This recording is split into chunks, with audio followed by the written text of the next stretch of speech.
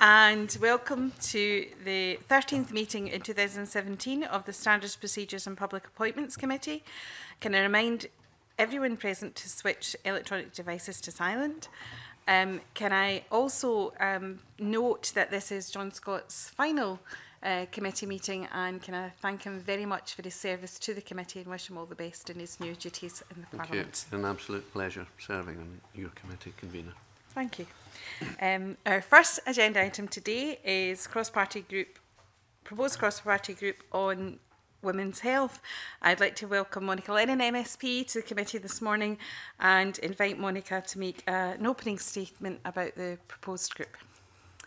Good morning, Convener Committee, and thank you for having me along today. I'll try and be very brief. Hopefully the name of the cross-party group does make it very clear what we are all about. We felt there was a need to give more attention to a range of health issues which only predominantly or disproportionately affect women, and we feel that we have a good group of people who can inform the Parliament and other policy makers. As a new MSP, it's my first time being involved in setting up a cross-party group, but I've been really encouraged by the interest from across the Parliament, from other members and from external stakeholders too.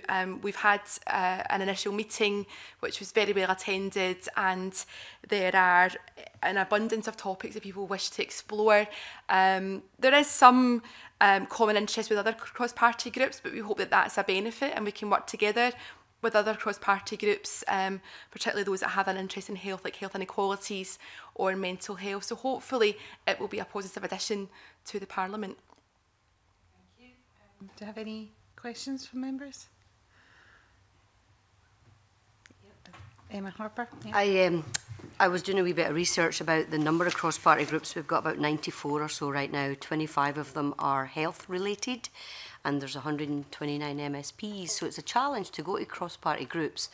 And I actually like the idea of having one on women's health, just targeted on that.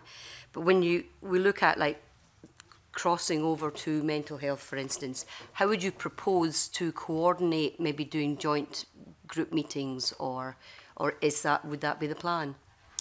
Yeah, I mean, I think initially to get ourselves established, I mean, I think we've certainly got enough topics to be getting on with to have our own meetings. I think there would be benefits in having joint meetings in the future, particularly when you think about the demands on MSPs times to be at cross-party groups. But with myself as convener, obviously I'm very committed to the group. Alison Johnston, she's a very experienced MSP as vice convener. I mean, just to give an example, I think the work that we do in Parliament, there's many members' debates we all take part in. It was really a conversation I had with Kenneth Gibson, MSP, when he led a members' debate on endometriosis.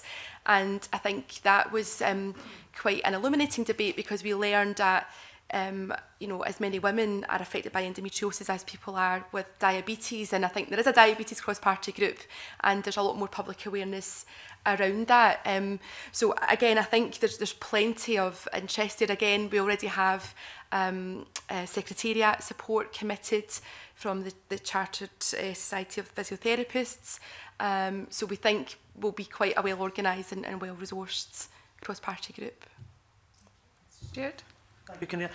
As you've indicated, Monica, there will be lots of work that could be done across the whole sector, but trying to prioritise in your first few months, if you go forward, what would your main goals be for the first 6 months or year to try and ensure that you do capture the abundance that's there, but can streamline it to make sure that it's going to be relevant, because otherwise it gets diluted if there are other groups doing things as well, and you're trying to accommodate other groups, making sure that you can be identified as a cross-party group that has a real main purpose in going forward.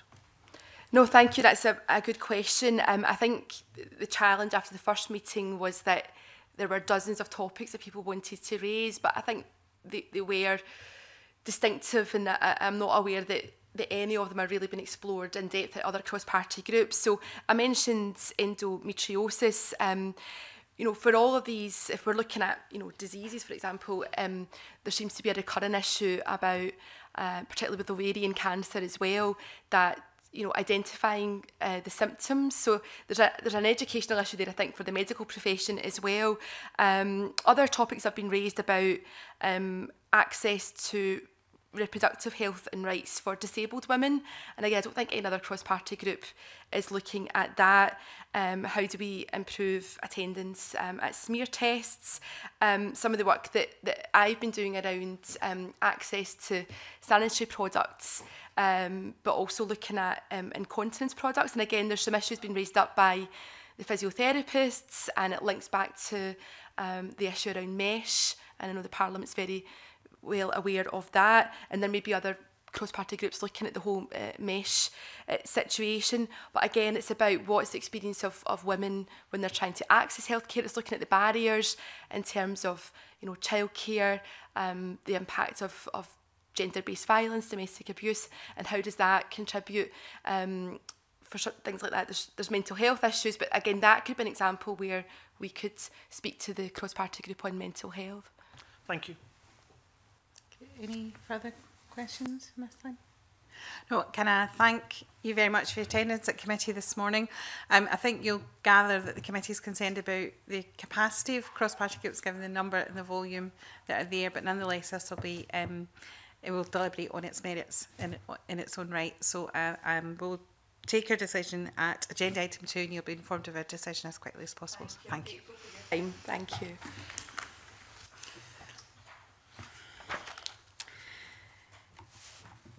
We now move to agenda item 2, and it is for the committee to consider whether to accord recognition of the proposed cross-party group on women's health. Take any comments from the committee? I think it's probably worth putting on record from my own point of view that I'm involved in the cross-party group on inflammatory bowel disease and the cross-party group on MS, who have already been looking at collaborating on a meeting around continence issues, and I think, you know, it's you know, something that I think if we agree this cross-party group it could be involved in as well. Mr. Scott. I think a colleague raised the suggestion that there are possibly we are reaching the point now, a year into the Parliament, where we have quite a lot of cross-party groups, but I think this is a perfectly good one to be formed, I must say, but the attendance at some cross-party groups will determine whether or not they survive. You know, it's the survival of the fittest, I suppose, but I think I'm all in favour of this one being set up. Any more comments? I agree with John Scott. I think, you know, it's very valid to look at the specific issues that Monica Lennon has outlined.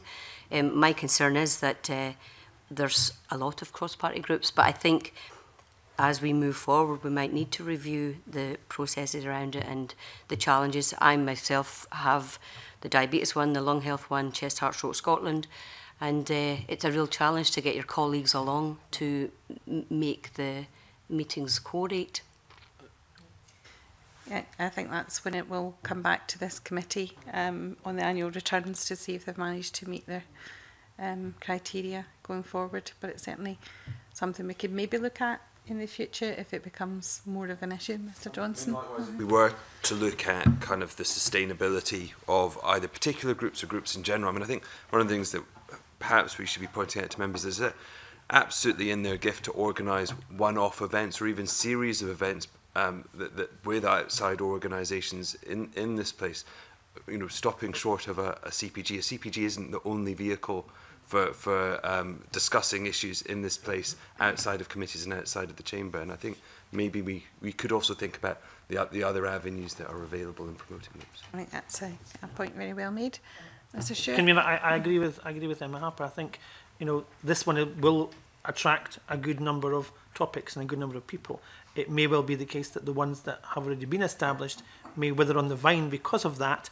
And I think that's just the process we find ourselves in as we go forward, because it has been identified that time is very precious for all of us and for these organisations, and to have them spread too thinly across a number of cross-party groups is not good for the organisations either. If they've got the time and the talent to focus on one or two, then that may benefit even more people. So I think, you know, a review will take place, I'm sure, just by the nature of the way we go forward. But I think that needs to be looked at just to see how successful some of them are. Do you think the committee would be interested in maybe having a review round about October time when a lot of the initial setups will have done their annual returns? November time? Yep. November time? I would think that would be a very sensible idea, because that will give us an overall to see which ones are really are managing and which ones are coping and which ones are struggling. Yeah.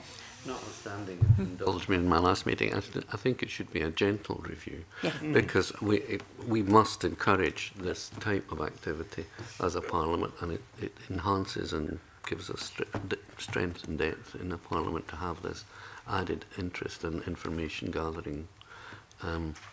So a gentle review, yes. I mean, there may be that there is an optimum number to be arrived at of cross-party groups once we reach 100. I don't know. Maybe there's something like that as an optimum number, but I think we should be very gentle. Okay, so the committee will come back to this later, but in the item that it's in front of us on the agenda is the members wish to agree recognition of the proposed cross-party group on women's health. Yes. Thank you very much. And we now move into private session. Thank you.